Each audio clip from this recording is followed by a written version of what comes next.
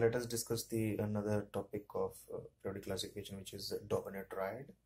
Now, this was the first time any scientific person has tried to classify the elements of periodic table. So on the right side you can see the elements and atomic masses are written in the table.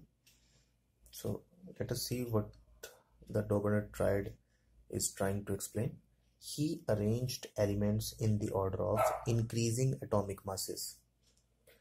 Groups of 3 elements, which is known as triad, having similar chemical properties are obtained. The atomic mass of middle element of triad was roughly the average of atomic masses of other 2 elements. On the right side you can see calcium, strontium and barium. If you try to calculate the average of first and the third, that is calcium and barium, so it is going to be roughly near about 87, so which is of strontium.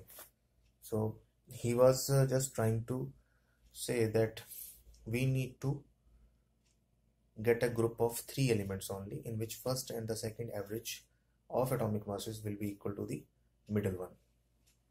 So what were the limitations of Dobereiner triad?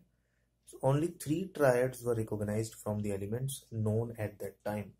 So only 3 triads were available. First is lithium, sodium and potassium. Second is chlorine, bromine, iodine. And the third one is calcium, strontium and barium.